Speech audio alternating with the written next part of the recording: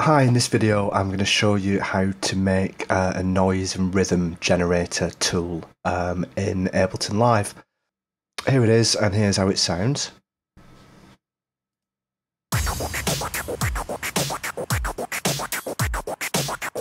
We can use this to control the frequency.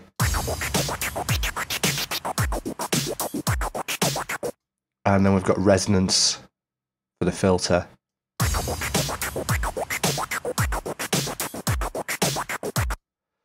And we've got an LFO rate, so this is the rate at which the filter moves up and down.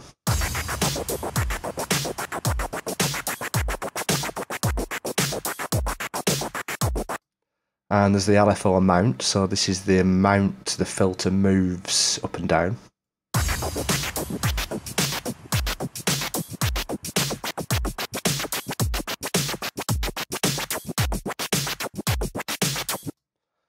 And then there's the gate itself, so at the moment I've got it set to 16ths, but you can change this to anything you like.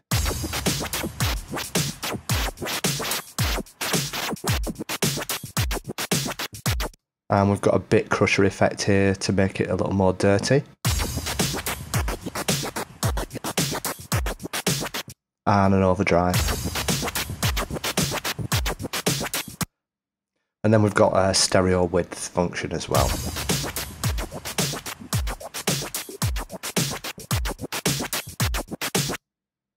If you want to download this now, just check the description and follow the download link. Once you've unzipped it, put it on your desktop and just drag it in to Ableton instrument racks. I've made my own folder there, which I put it into. Then this means it can be reused. Okay, here's how I actually made it. Let's start with an empty MIDI track, and if we add in an instance of operator, set the waveform here to white noise, and you've basically got white noise which will play whenever you hold down a MIDI note. Next we want to put this through a filter, so turn on the filter there, and you can control the frequency. Now you can just leave it at this, playing MIDI notes and changing the frequency. But what we're going to do is have this doing this automatically. So we'll just turn the resonance up a little as well. Okay, so we add this to an LFO. Just make sure the filter is turned on there. And we'll set that not to re-trigger, but to sync to your Ableton clock. And we've got the amount here that we can control.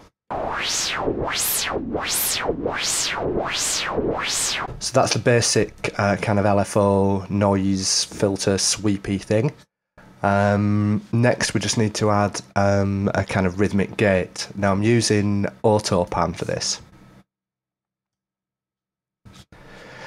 And set that to maximum, the amount. Just set the phase to 0. So that instead of moving from left to right, it turns on and off. And we set the shape to square so that it's a cleaner cut on and off as well. And we'll set that to notes so that we can change the rate depending on note divisions. We'll leave that at 16ths. And now we've got the basic effect. What I'm going to do now is just map these to some macros. This makes it easier when you're adding other effects afterwards, and it also means you can save this now as an instrument rack, so you can use the whole thing again. So if we right click on operator and select group, we've now got some empty macros that we can map some of these parameters to. So first we'll map the frequency to this one, and we'll map the resonance to this one, and we'll map the LFO rate and the amount, and finally we'll map the auto pan amount. Now you notice here that I can't do anything. That's because I didn't put it inside the instrument rack, so put it in the instrument rack and we can map this now. So we'll map the rate of the auto pan to this macro.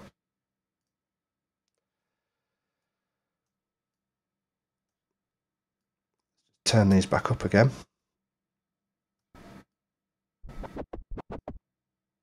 Okay, we've got those turned back up. What I want to do now is set the minimum and maximum values here on the frequency, because when you get it very, very low, you're not really going to hear much. So if we go back into map mode and find the filter frequency here, we'll set the minimum to about 400. And we'll just drop the maximum a little bit. Okay, that's about 8, I'd say.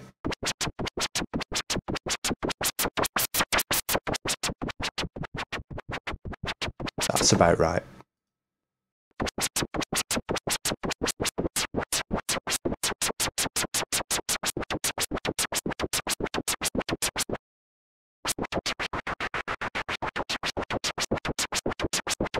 Okay, there we go, that's the basic effect. Obviously, what I've done here is just use one long MIDI note, but then you can automate like the LFO rate, the LFO amount, to create sort of a bit of variation. What I'll do now though is just add a few more effects. It's nice to use other effects here as well, you don't necessarily have to use these. Delay can work really nicely, flanger, phaser, things like that. But these are just a few effects just I've added just to dirty the sound up a little. So we'll start with a redux. Again, drop it inside the instrument rack. We'll turn the downsample to soft. We'll map this to this next macro.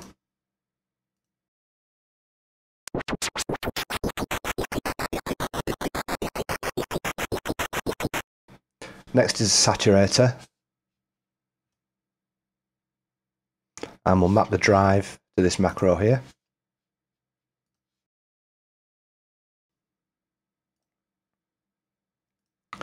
What I'm going to do though is set the minimum value of the drive here to 0.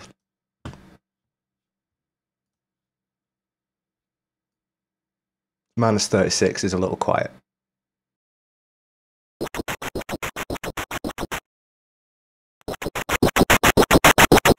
One important thing, we need a limiter right on the end of this, just to stop things getting out of control. I'm going to set the ceiling to minus 4 dB, or thereabouts.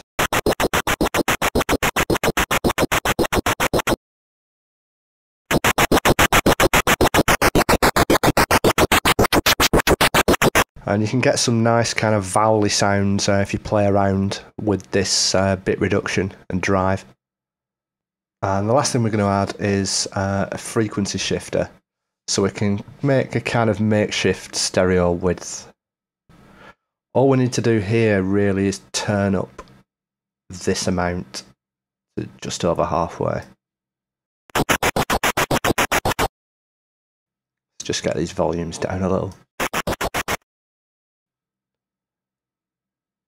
And the dry wet will add the stereo width.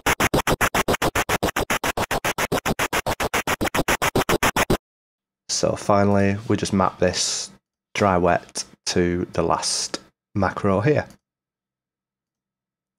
One last thing, which I forgot to do, is to set the offset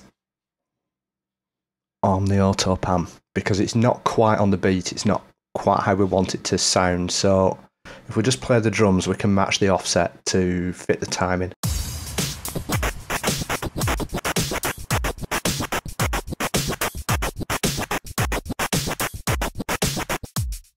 That's about right.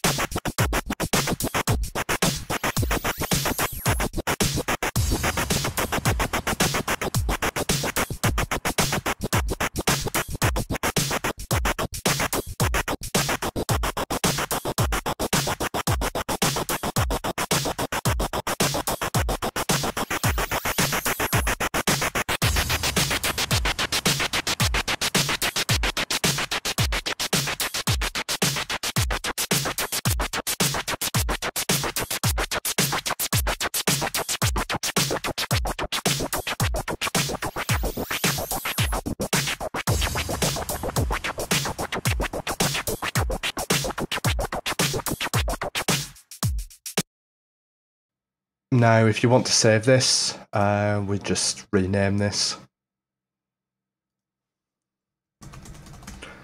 Oh, it's Scratchy 2. And all you need to do is drag it into your instrument rack. I'm just going to put it in my instruments there. And there we go. We've got an auto noise generator type thing, which you can reuse for different projects.